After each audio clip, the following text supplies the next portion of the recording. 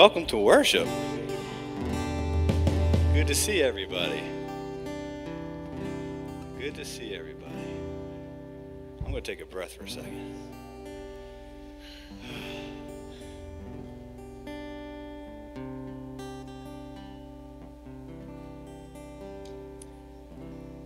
How about we all rise to our feet and take some time to greet our neighbors. You know, during that time, we're starting this where we just kind of have some songs before the service starts, and that's still an opportunity. In fact, it's encouraged for y'all to still fellowship because that's so important.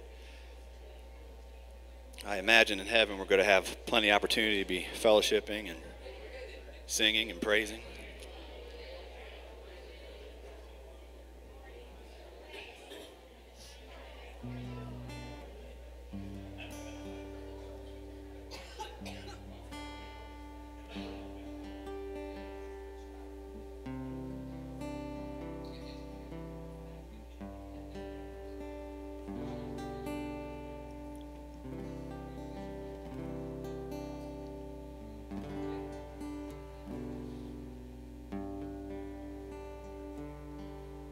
Father, as we come before you this morning, we just ask that you come and soften our hearts and help us to just become humble before you. Help us to use this time as an opportunity to just draw a direct connection with you. Father, we're all blessed to be able to come before you as sons and daughters, as brothers and sisters, just to lift your name up and sing praises to you, God. We just ask that heaven comes to touch earth in this room right now.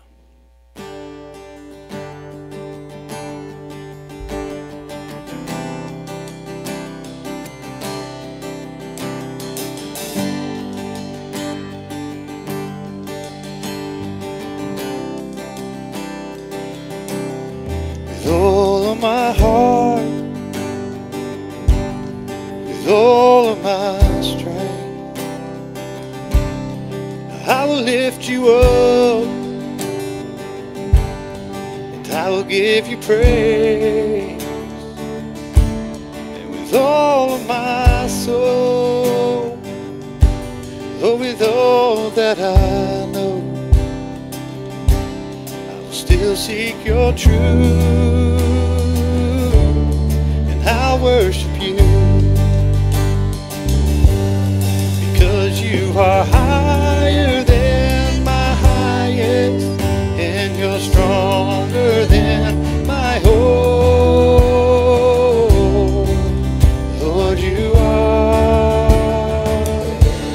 so far beyond wonderful, incredibly beautiful, a sweet melody resounding in me. Lord, far beyond wonderful. Oh, yeah. With all of my heart, sing it out to me. With all of my strength, I will lift you up, and I will give you praise. And with all of my soul, oh, with all that I know, I will still seek your truth, and I'll worship you.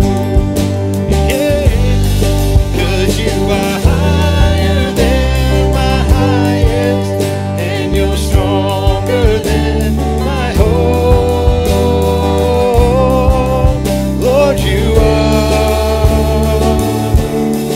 far beyond wonderful, incredibly beautiful, sweet melody resounding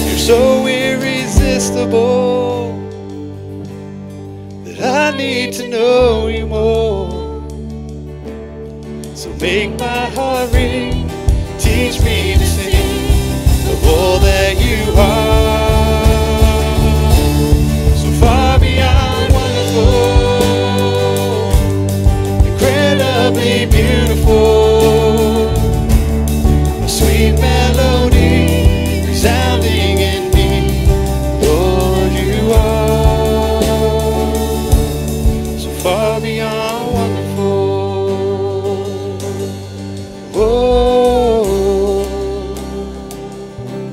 so far beyond what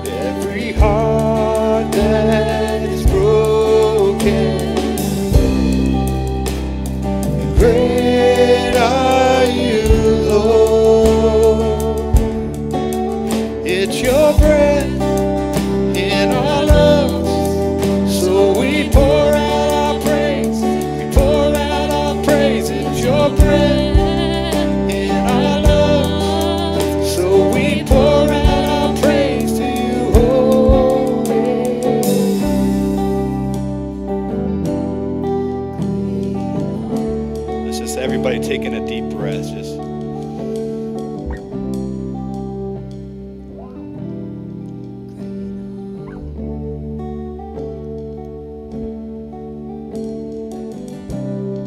breathe in the breath of God.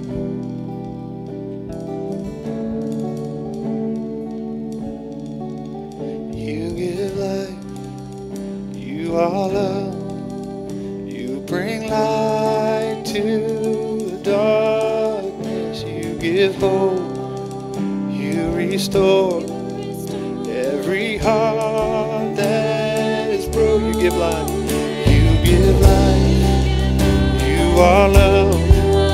You are light to the darkness. You give hope. You restore every heart that is broken.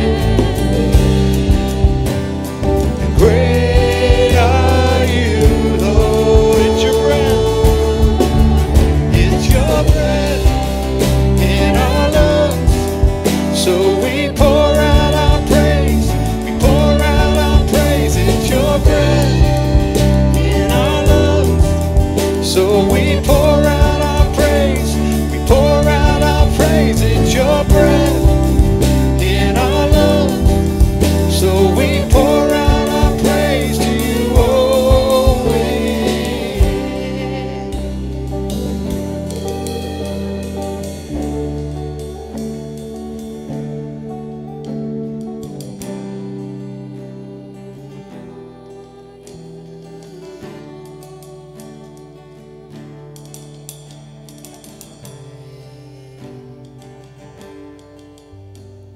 as we bring an offering of praise, the angels are surrounding in heaven. Fallen saints are up there singing as we sing. Just think about that for a minute.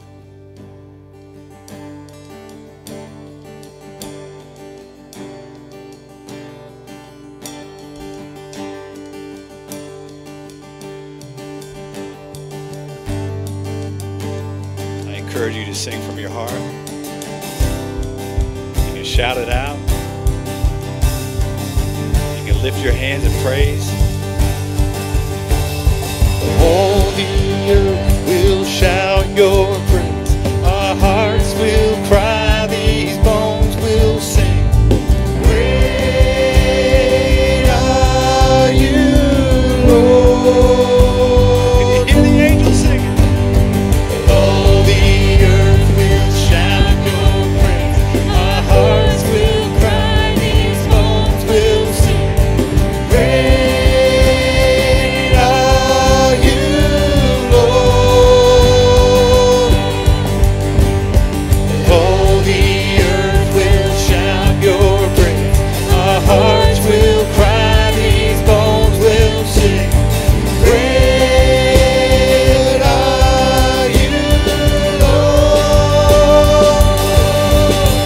It's your breath in our lungs, so we pour out our praise. We pour out our praise. It's your breath in our lungs, so we pour out our praise. We pour out our praise. It's your breath in our lungs, so we pour out our praise. We pour out our praise. It's your breath in our lungs, so we pour out our praise to you, oh.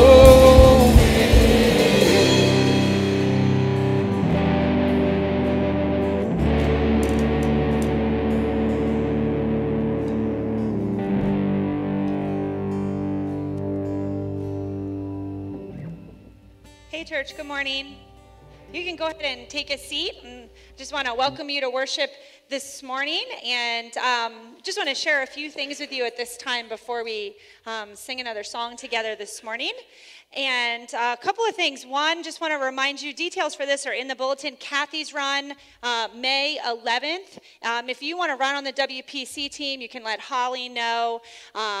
Tim, is Tim here this morning? I think I saw Tim. There he is over there. So it's a run in honor of Kathy. She was a member here and impactful member in our community as well. So we'd love for you to be part of honoring her life on that day. So just let Holly know and she'll set you up. And speaking of Holly, she's actually going to share a few things. We are 1 week out from Hands and Feet, our mission auction fundraiser. And we just wanted to spend a couple minutes this morning making sure you're aware of all of the live auction items that are there so that you come prepared knowing what is going to be there. We'll have basket auctions, we'll have food, we'll have fun, we'll have all that good stuff. We're just going to spend a minute here today to encourage you to get your tickets today. We need to sell tickets. The event is 1 week from today. So Holly, go ahead. Good morning, church. I'm so glad that you're here this morning. So who has plans on Cinco de Mayo? I want to see more hands. We would love for you to come out and help support our DR missions trip. We are having the Hands and Feet dinner at the Elmer Grange. And like Aaron said, we have basket auctions and we have some pretty awesome live auction items as well. So just wanted to go over those a little bit. We have a 4-night stay at the Disney's Animal Kingdom Lodge over Martin Luther King weekend in 2020. Value is $1,600. We have a dream vacation, a 1-week stay, your choice at any Wyndham Vacation Resort. There's 108 locations. Let's see here. Dinner for 8 at the Coleman Farm. Sounds delicious. It's farm to table. We also have a tour of the museum at the Philadelphia Art Museum for a family of 4, or for 4 guests, I guess you would say. A chartered boat ride to the Chesapeake City, and a fishing trip option is available for that as well. So I'm excited to be bidding on these, and hopefully you are too. You'll be coming out. We have these flyers available in the back for more information, and if you have any questions, you can reach out to Aaron, Lisa, or myself as well. So hope to see you there. Thank you, Holly. And just one correction in that. The Philadelphia Museum Art Tour is for 3, not 4. That's a typo on there, so sorry about that. But join us a week from today, Elmer Grange, 4 o'clock. We would love to have you. We need your support to make this year's trip an awesome trip. We have 19 members. Over half of those members are community members from other churches partnering with our church. So we're excited about this. You'll get to see a few faces, learn more about what the team will be doing this summer, and also enjoy each other's awesome company too. So John, I think last thing, you have something to share, and then I do. Brothers, men, guys, we are having a movie night where we get to come together as leaders in the kingdom of God and watch a movie called Kingdom Men Rising. And it's a movie about guys stepping up and taking action in the kingdom of God. And we have we had 25 tickets, and we're about halfway there. So seek out myself after the service, or Dan after the service, or we'll seek you out. And the tickets are $12. We're meeting here at 6, but if you're closer, it's in Sewell. So if you're closer to Sewell, you can meet us there. The movie starts at 7 o'clock. But here's a trailer to give you a little insight to it.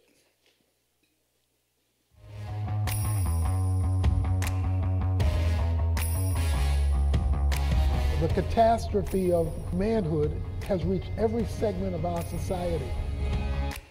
If you're not serving in the kingdom, then you're really not a servant of Christ. We're going to either build the kingdom of heaven or the kingdom of this earth. We have to choose which one we're going to fit in and which one we're going to do. I think the biggest challenge we have is being a man of God today is so far off society's norm. We own this. We own the responsibility of calling a culture in decline back, calling men back.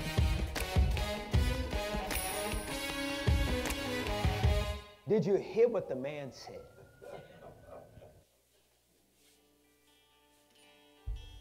All right, as we do this, this last song, we're going to do one more. I just want to share with you and encourage you, like during our time of worship here, there's no rule that says you have to stand or sit or anything like that. The call is to do what you feel you're being led to do. If you need to sit down and pray, I see that happening often. You can do that. If you need to stand up and shout praises, you're welcome to do that. Open arms, lifting hands, whatever you feel the Holy Spirit is calling you to do in that moment to glorify God, you are encouraged to do that. Amen.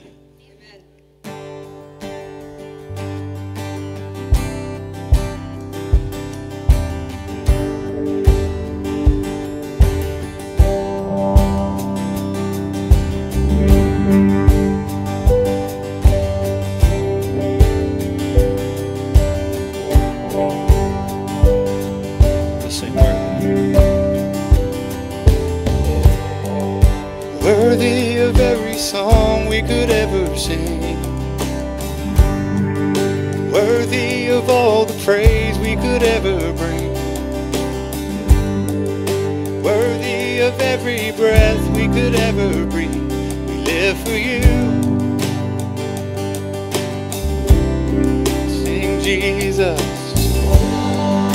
Jesus, the name above every other name. Jesus, the only one who could ever save. Worthy of every breath we could ever breathe. We live for you. Oh, we live for you.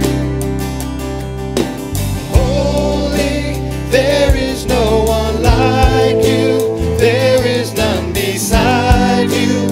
Open up my eyes in wonder and show me who you are, and fill me with your heart, and lead me in your love to those around me.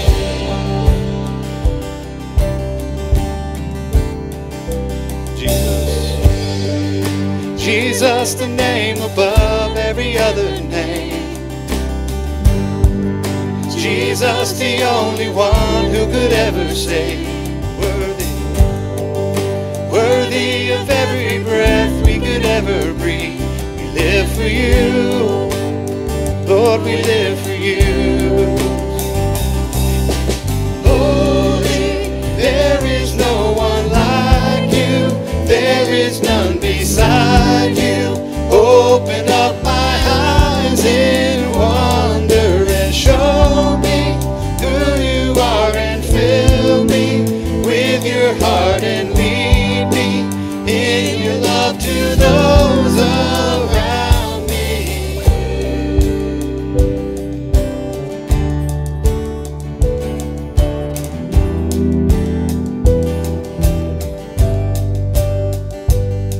So I will build my life upon your love. It is a firm foundation, and I will put my trust in you alone, and I will not be. I will build my life. I will build my life upon your love. It is a firm foundation, and I will put my trust in you alone, and I will not be. Let's declare that this morning. I will build my life upon your love. It is a firm foundation, and I will put my trust in you alone, and I will not be shaken. Holy, there is no one like you. There is none beside you. Open up my eyes in wonder and show me who you are and fill me with your heart and lead me in your arms to those around me.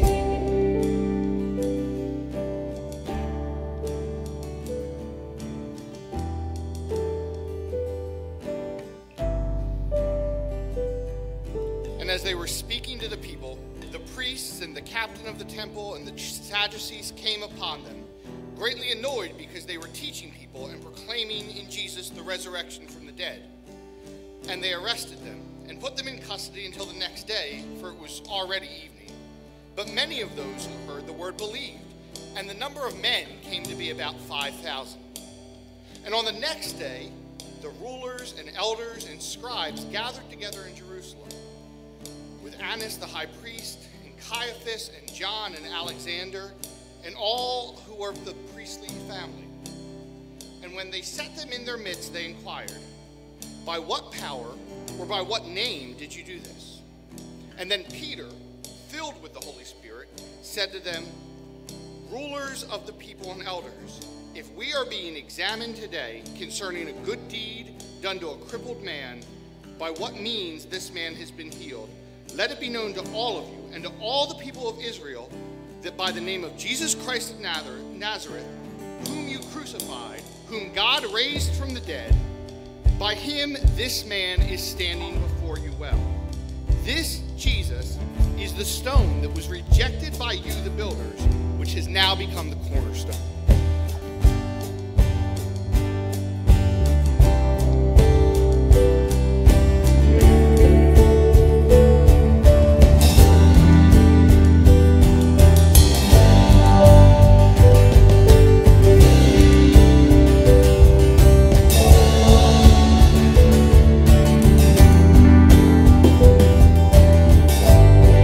I will build my life. And I will build my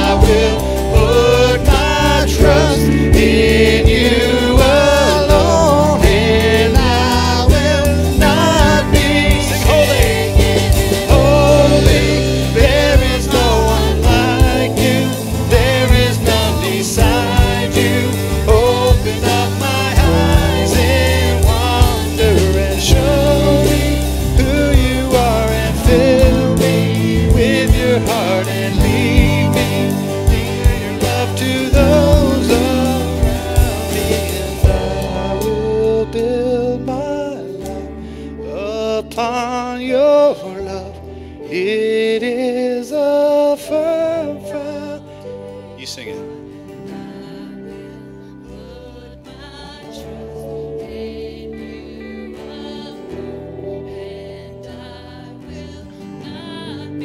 Just our voices.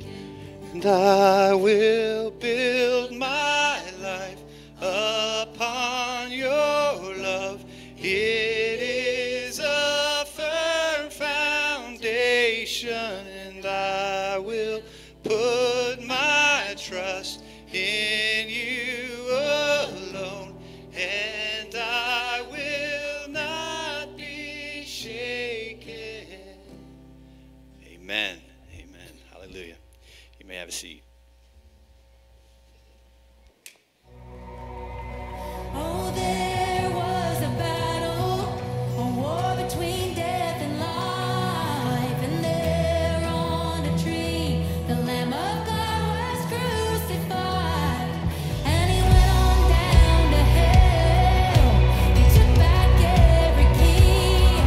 He rose up as a lion, and he sat on the captives free.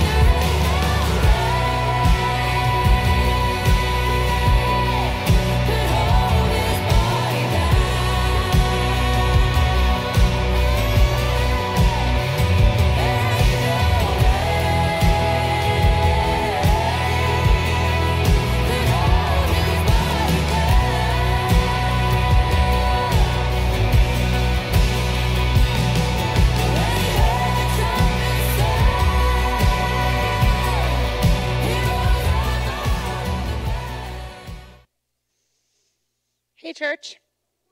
Good morning again.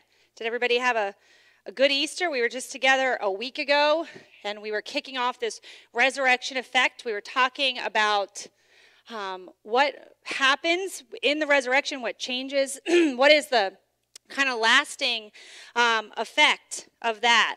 And actually, the very first verse that comes right after what Dan read for us is exactly what we were just singing. It says, "And there is salvation in no one else, for there is no other name under heaven given among men by which we must be saved." Peter's words in Acts.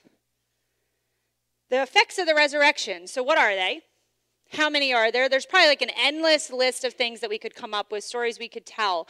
One of the words we're going to take a look at today, I'm going to introduce in just a moment, but I'm going to start with a question. And don't answer this out loud, but just think about it. What do you call those types of questions? Rhetorical, right. I was thinking derogatory. I knew that was the wrong word. I'm not going to ask you a derogatory question. But think about, what is something bold that you have done? Like one of the most bold things you have done. Maybe it's something small. Maybe it's something big. But think and try to remember a time you have been bold.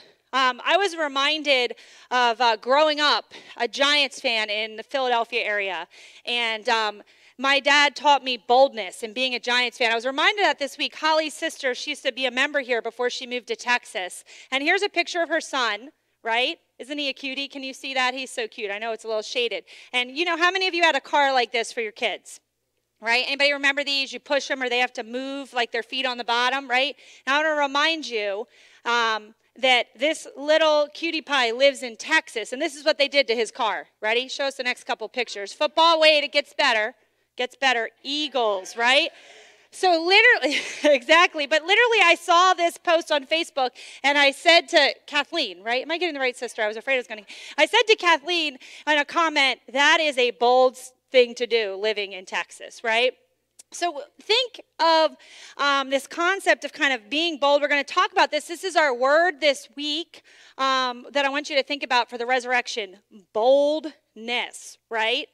Last week, we actually talked about the response to the resurrection. We talked about some of the reversals, the effect, the reversal of the resurrection.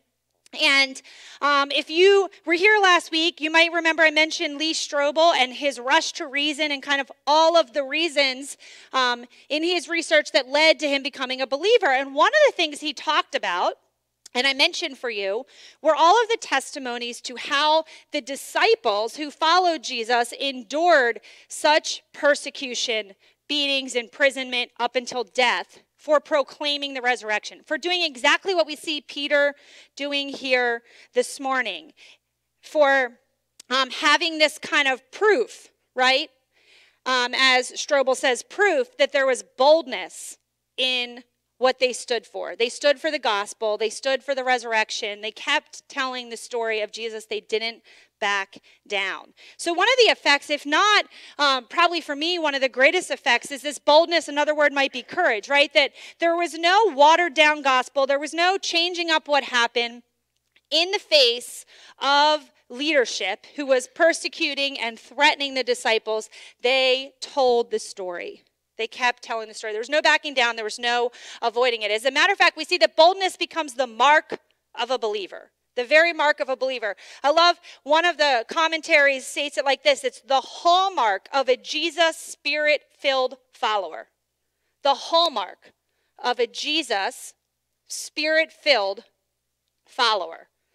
The word boldness that we see and are going to see, because we're going to keep reading a little bit more in Acts 4 today, throughout the text is the word parrhesia, frankness, outspokenness, courage, often translated as boldness. So I want to keep going because we're going to hear it a few times. You kind of got the setting for you. Dan read it as we were singing our final song. And so here you kind of get this idea. The disciples, Peter and some of them, are before Jewish leaders who want them to stop talking about what has happened. They just want to shush them. They want to put this to bed, and they are threatening them to do this. So picking up right where I just left off, Acts 4, verse 13. Let's keep reading. It says, now when they saw the boldness, so they are the persecutors, they are the ones threatening, saw the boldness of Peter and John, and perceived that they were uneducated common men, they were astonished. And they recognized that they had been with Jesus. But not seeing the man who was healed stand beside them, they had nothing to say in opposition. So here we get this little insight. They're totally astonished by the boldness of Peter and of John and of the other disciples. And it has nothing to do with their education level, right? It's not their seminary degree. It's not their years of teaching and preaching and training. It's not their volunteer work. It's not their doctorate or their master's, right? It is the boldness that they have in front and facing those who are coming up against them, who are trying to quiet them. So what Scripture tells us here is that they are astonished by the frankness, by the outspokenness, and by the courage. And they were speechless because of it. And so we see this picture here, and we see this throughout Acts. This is one example today of the disciples' boldness in the face of opposition and persecution. So let's keep reading. But when they had commanded them to leave the council, they conferred with one another, saying, what shall we do with these men? What shall we do with these bold men who won't stop doing what we're telling them to stop doing? For that a notable sign has been performed through them is evident to all the inhabitants of Jerusalem, and we cannot deny it. But in order that it may spread no further among the people, let us warn them to speak no more to anyone in his name. So they called them and charged them not to speak or teach at all in the name of Jesus. Right? So we see the attempt to silence them. We see the attempt to control them, to restrict them, to make it so this story and the power in the story doesn't go any further. We see that they can't deny what is happening. Right? A man stands before them healed, changed, and they have no other explanation for it. And so here, the leaders attempt to use their power and their authority to stop this gospel, this truth from moving. We don't want this story of the resurrection to go further. We don't want to spread the truth because we see its power, and it's threatening our power. We don't like it. And they were terrified. So what do you think? You think Peter and John backed down? We wouldn't be sitting here today if they did. But Peter and John answered them, whether it is right in the sight of God to listen to you rather than to God, you must judge. For we cannot but speak of what we have seen and heard. We cannot not speak. We cannot be silent. We cannot listen to you over God. We cannot fail to be bold in the name of Jesus. We cannot disregard the truth of what we have seen, of what we have known, of what we have lived, the power of the truth. The source of our boldness is the resurrection alive in us. This is their response to the threats. But it's not over. We keep reading. In Acts, it tells us, and when they had further threatened them, so they kept going, they let them go, finding no way to punish them because of the people, for all were praising God for what had happened. For the man on whom the sign of healing was performed was more than 40 years old. So they threaten them, they try to stop them in their tracks, but they don't have any luck. They can't stop them. As a matter of fact, around them, they see all of these people are praising God and that the truth was on their side, and boldness filled them. It actually marked them. But how do the believers respond? Because there's one more part in Acts 4 that we're going to read together this morning. Because what's their response? Do they retaliate? Do they threaten back? Do they get violent? Do they persecute them? Do they try to take them out? No. Never once do we see them focus on the very one attacking them or persecuting them or trying to stand in their way. Here's what they do, and this is important. It says, when they were released, they went to their friends and reported what the chief priests and the elders had said to them. And when they heard it, they read this part with me. They lifted their voices together to God. What is that called? They prayed. And here's what they said. Here's the prayer. Sovereign Lord, who made the heaven and the earth and the sea and everything in them, who through the mouth of our father David, your servant, said by the Holy Spirit, why did the Gentiles rage and the peoples plot in vain?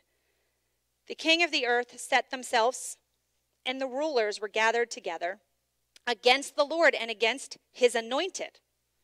For truly in this city there were gathered together against your holy servant Jesus, whom you anointed, both Herod and Pontius Pilate, along with the Gentiles and the peoples of Israel, to do whatever your hand and your plan had predestined to take place.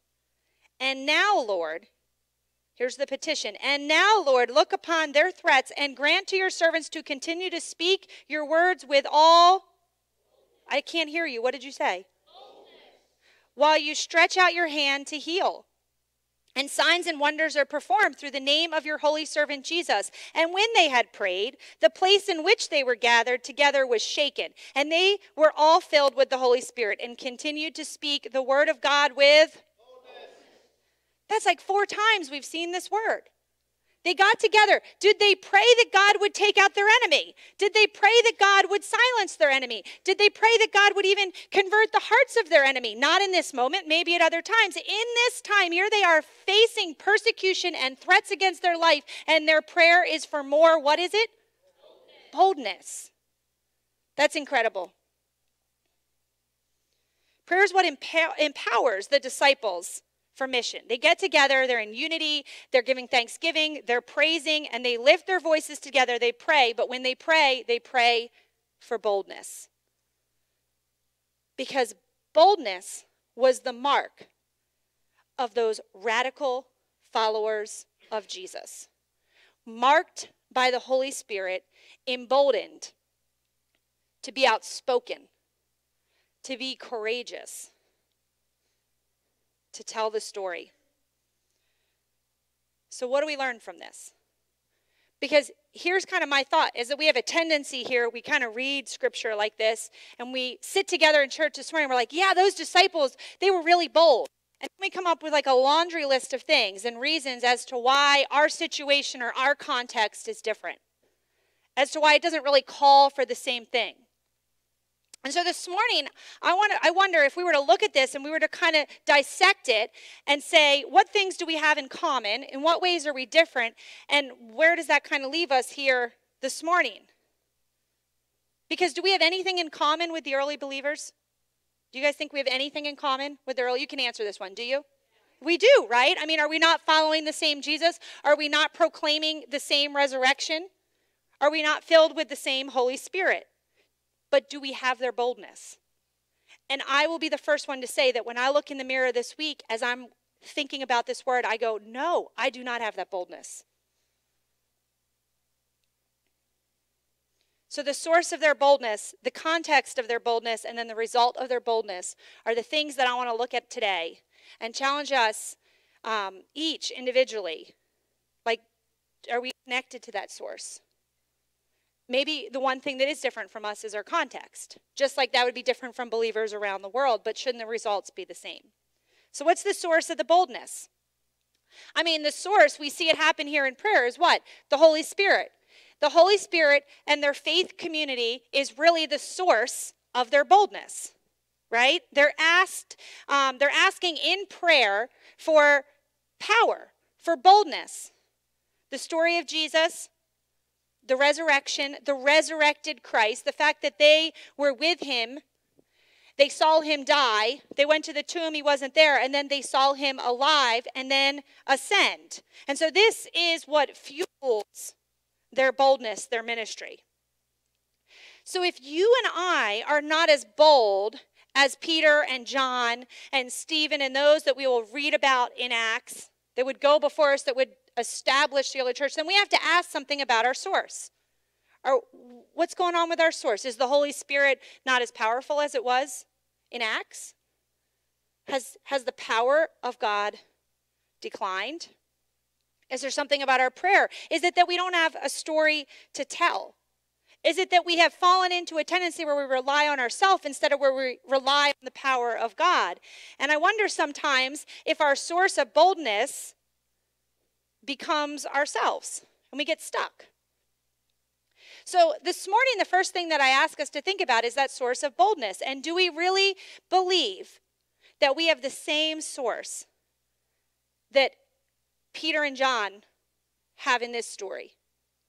The same source of truth and the same source of power. And how does that fit into our context? Because I think that's pretty important too. I mean, think about the context of boldness in which these disciples are in. It is different from our context. Can we all agree with that? Do you think we face the same things exactly that Peter and John faced? I mean, what were they facing? They were in front of what? They were threatened by leaders, by crowds. They were in prison. They were persecuted. They were punished. I mean, ultimately, these early disciples, a couple hundred of them that began and then grew and multiplied, right, were the enemy of Rome and of the Jews, the two powerhouse. Everywhere they looked, you're either going to see Jews or you're going to see Romans, and they're now their enemies. They were the major players at the time, and they stood up to them, and it cost them their lives, almost all of them that we know of.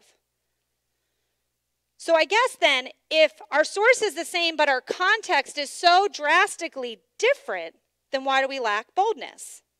Is it fear? Is it, that fear of being rejected, of inviting somebody to something and somebody saying no? Or is it a fear that people will think we're different or we're silly for what we believe? Is it a fear of being wrong? Maybe our context is so closely associated with our source because we are really not sure where we stand and we don't have the same kind of conviction.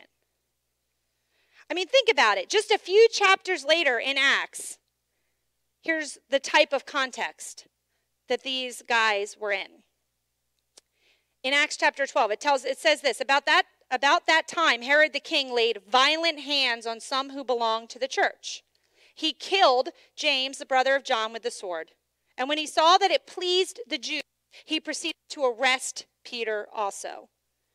There are violent hands that come against them. They are being killed and they are being arrested. This is what happens. As a matter of fact, later, when after Saul becomes Paul and he's converted and he's building churches and traveling all over, in his second letter to the Corinthians, he describes it. And I wonder how many of us would describe our own faith journey anywhere near the way Paul described his.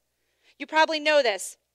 2 Corinthians 11, he says, I have worked much harder, been in prison more frequently, been flogged more severely, and been exposed to death again and again, all right? So just keep your hands up if you've been in prison for your faith, if you've been flogged, or if you've been exposed to death. 5 times I received from the Jews the 40 lashes minus 1. 3 times I was beaten with rods. Once I was pelted with stones. 3 times I was shipwrecked. I spent a night and a day in the open sea. Are you following Paul's journey? How many of you can identify? Have I been constantly on the move? Have I been, now listen to this word, in danger from rivers, in danger from bandits, in danger from my fellow Jews, in danger from Gentiles, in danger in the city, in danger in the country, in danger at sea, and in danger from false believers. That is a lot of danger. I have labored and toiled and have often gone without sleep. I have known hunger and thirst and have gone without food. I have been cold and naked. What does your list look like? Because, man, when I read this, I can't even pick up a pencil and paper. What have we endured for the gospel? And so I ask again, where is your boldness as a believer? What's the source? In what context? It's almost impossible to talk about this. I find it impossible to talk about this and not think about the worldwide church, right? And so, yes, our boldness is going to look different. I am not trying to encourage us this morning to go out and seek persecution and seek imprisonment and try to get ourselves into the same context. What I'm trying to do is have us address our own context with the source of which we identify with, the source being the power of the Holy Spirit, being our personal relationship with Christ, being the way we are changed and transformed in life by the resurrection, and that would inspire us in our boldness and our context. Because when I read Paul's letters, when I read the stories in Acts, I think just like me, we're aware, aren't we? Are you aware that this still happens, that there are people in this world, fellow believers, who can identify with this context?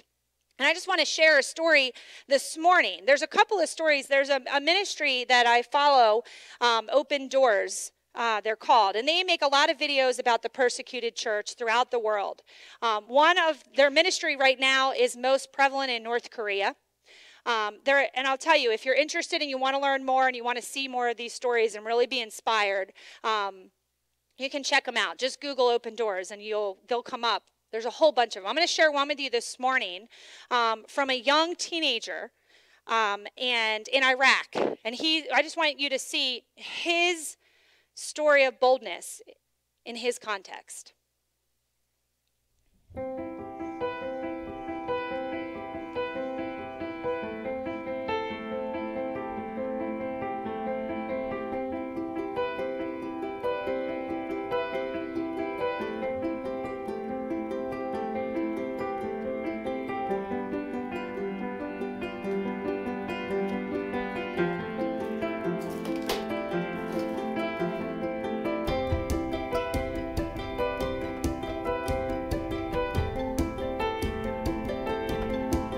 هذه غرفتي وأنا داخلها بايجر بايو وأي ملاعب كلها يعني تبلاخة تبلي وبيشة بشر وأي غرفة بيشة بشر عنده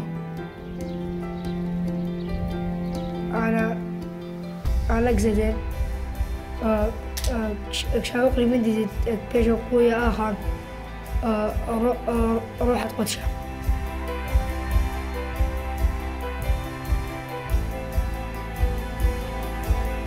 بيشة بشر عنده من بايش لون بشر عنده من يعني من بشطور من دها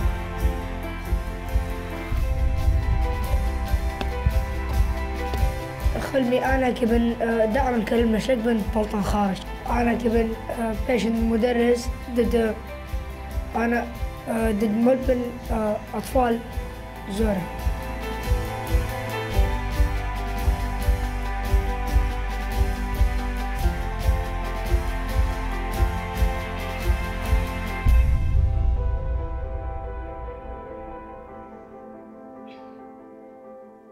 Right? So it's a different context, but the same source.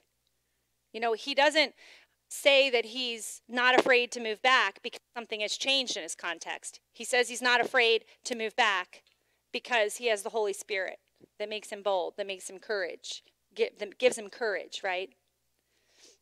So where is your boldness?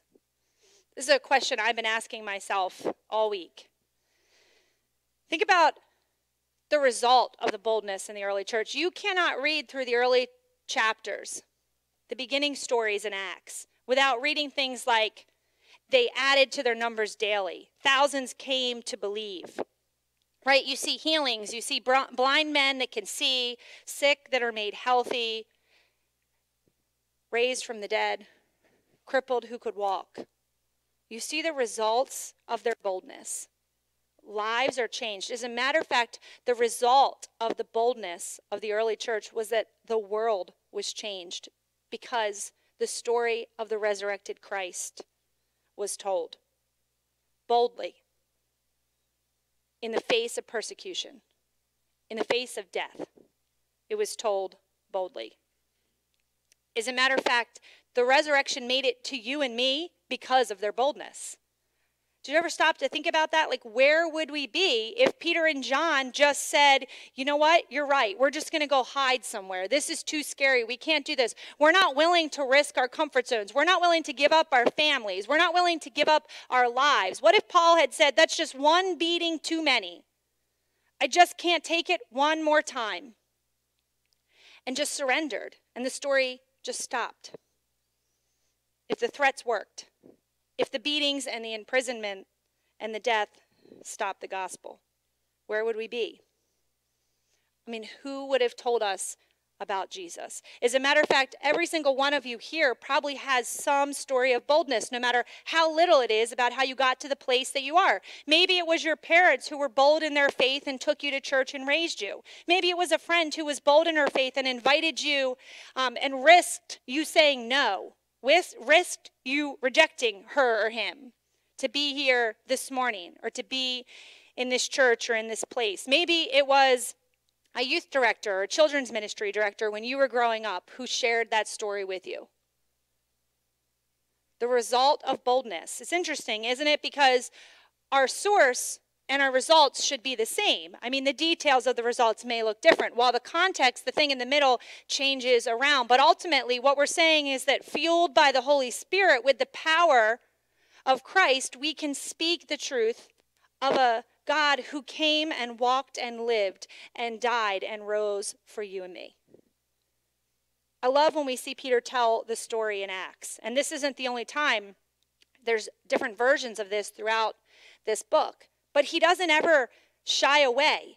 You notice he uses pronouns like that man who you killed, that man who you put to death. He never backs down. Not only does he tell the truth about what happened as far as Jesus resurrecting, but he tells the truth about the Romans and the Jews and the leaders and their role in it. He just boldly says it. And the result of that is that people are praising God. People cannot deny the boldness and the truth that is there. And the world is forever changed. You and I are forever changed. So here's what I want to do this morning as we wrap up. I want to share with you a story of boldness.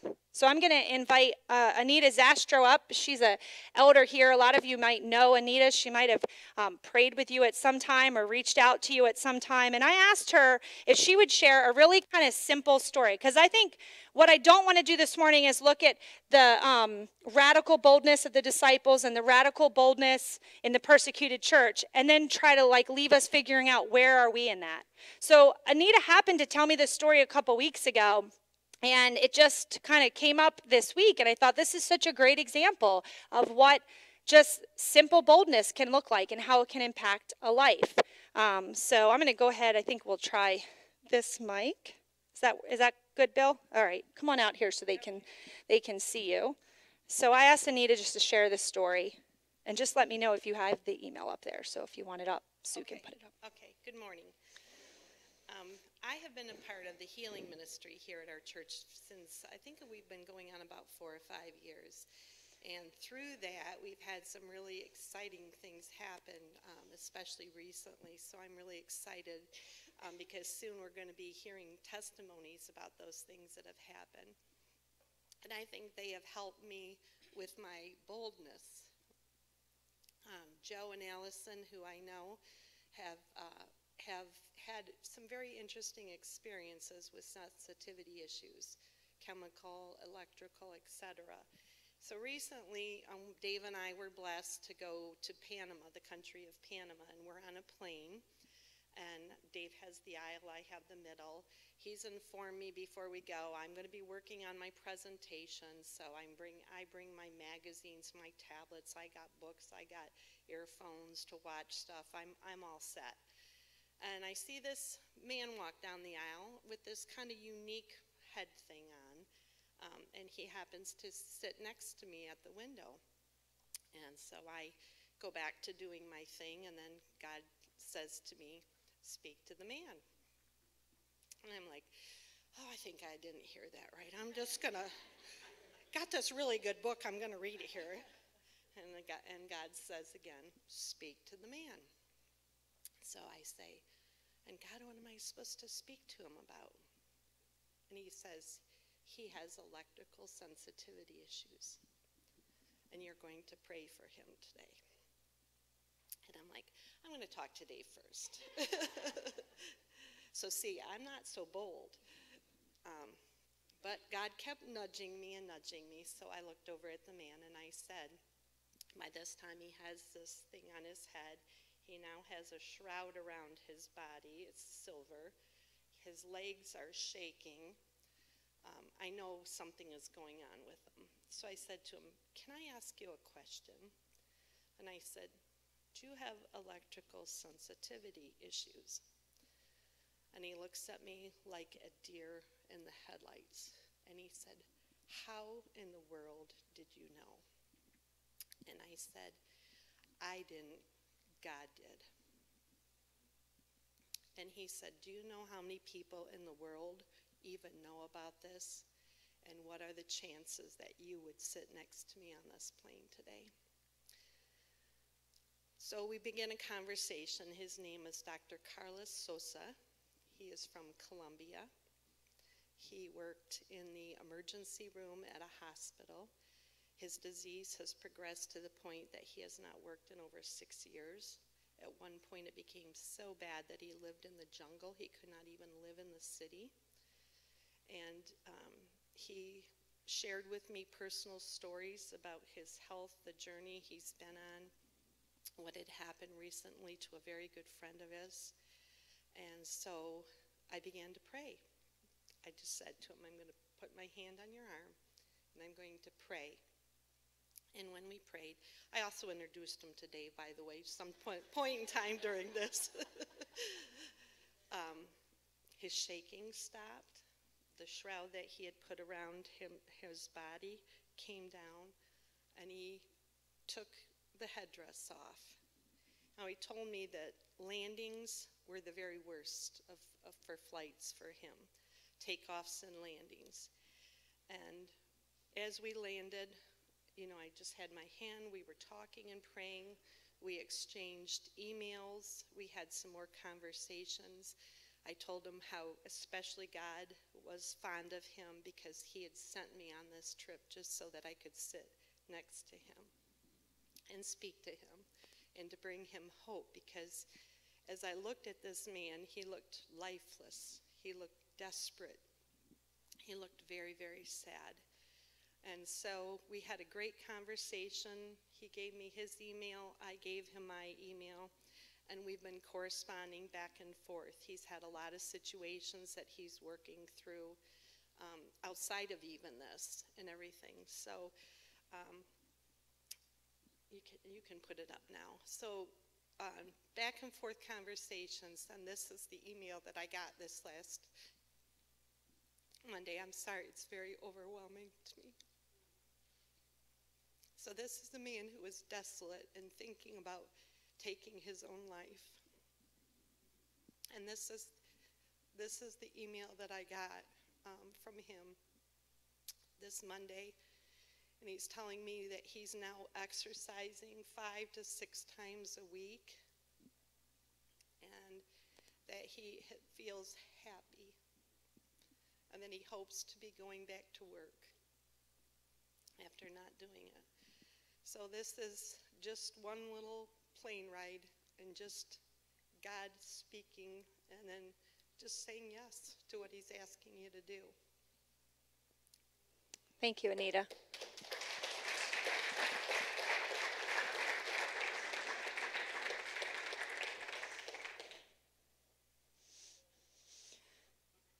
I don't know about you, but I travel more like Dave. I work on the plane. So, I mean, when Anita and I were talking, I was really humbled by that because I'm like, man, I wonder how many opportunities I have missed. Thanks, babe. We won't talk about your movie watching with your earbuds on the plane. Okay, so you heard it, folks. Who's in the DR team on the plane? No earbuds for Robert, right? But I love it. It's such a simple story. And that's I think the challenge that I want for each one of us. That's what I've been wrestling with this week, and this is kind of an unfinished message, if you will, because I don't know the full answer to that. But I do know that it is a choice, right, to kind of position ourselves before God and say, God, how are you asking me to be bold? What is that relationship that you're calling me to speak into? Who is that person? And I wonder if it happens kind of like this. If kind of like, we would say this every time you go on a plane, you take advantage of the person sitting next to you as being someone that God has placed there intentionally, right?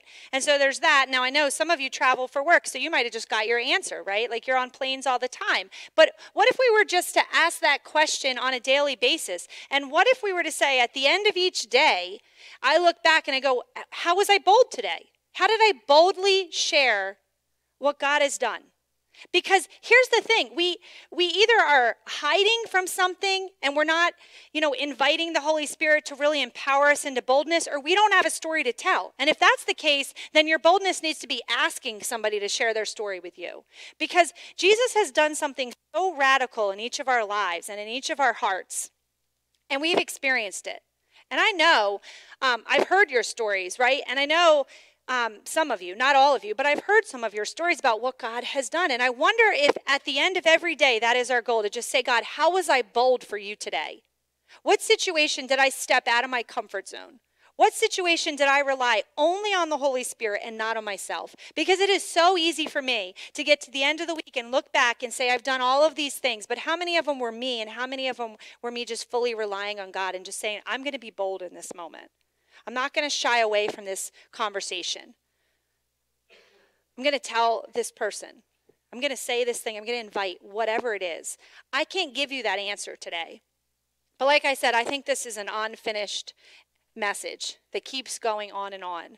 And it's not an accident that the week after we talk about the reversal, the permanent effect of the resurrection on our lives, the direction of our lives here on earth, our eternal lives, that we focus on the word boldness, because that's what we see happening in the early church. They were so empowered and changed by what Jesus had done that they went out and changed the world.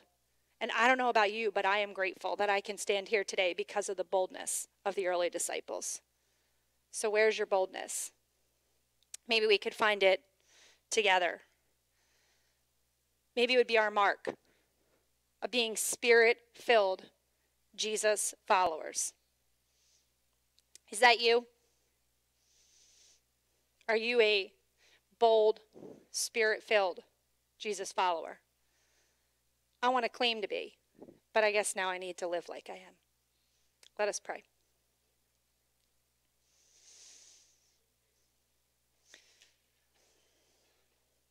God, our boldness does indeed come in you. You are the source, God. And I think probably many of us here have gotten so used to just walking through life, doing what we can do, achieving what we can do on our own, that there are just days that we don't even ask what you want to do in us or through us. We don't even make ourselves available. And maybe there are times that we have, maybe, God, we're afraid of failing or afraid of being rejected or afraid it won't come out right, or we just don't know enough, or we don't know how to tell our story, or what if, and we kind of spend all of our energy on this list. So God, help us, Lord. Just put our hearts before you today. And as we close our time out together this morning with a song, I pray, God, that part of that song would be seeking a boldness in your spirit that is new to us. Asking, Lord, for you to empower us, to give us the words, Lord. Maybe that we need to stand in opposition of another claim. Maybe that we just need to invest in a person, not shy away from, seek those opportunities, whatever it is, God. We just pray for your boldness to be upon us. And God, I pray that there would be hearts here today that are just echoing that prayer. I pray that there would be more and more of us here every Sunday that say, this is more than just an hour where we come together, but we want this hour to change our days and our weeks and our lives and our community and our family and our world. We just seek your boldness here, God. We thank you, God, that you give us the gift of your Holy Spirit. We pray in your name. Amen.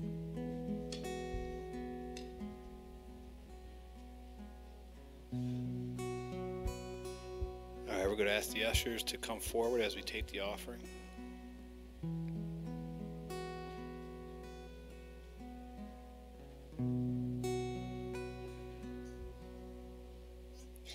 We did this song last week called Raise a Hallelujah. Raise a Hallelujah. And as Aaron was preaching, I'm thinking it takes boldness to raise a hallelujah in front of our enemies, to raise it louder than our unbelief.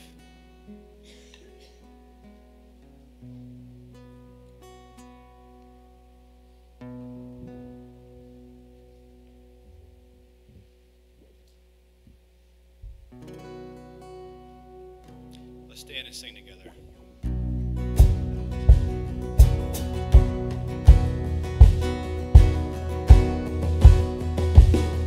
I raise a hallelujah in the presence of my enemy. I raise a hallelujah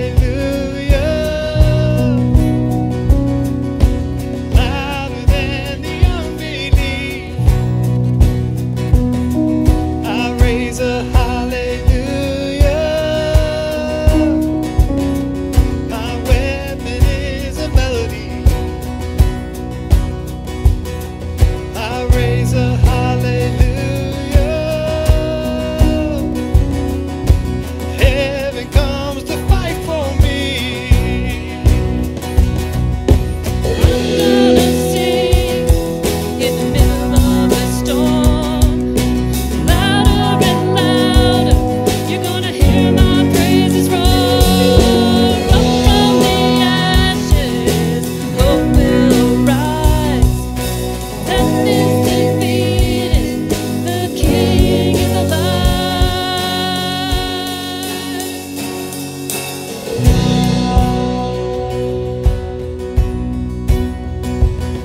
I raise a hallelujah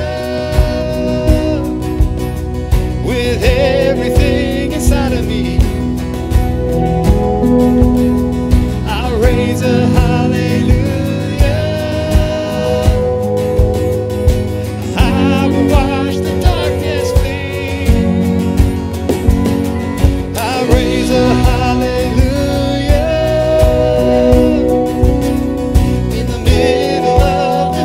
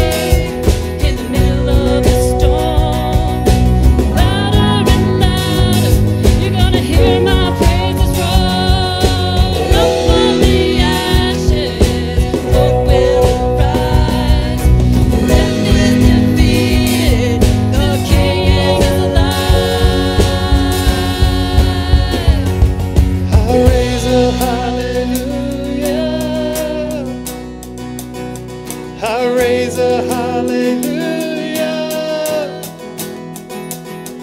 I raise a hallelujah. I raise a hallelujah.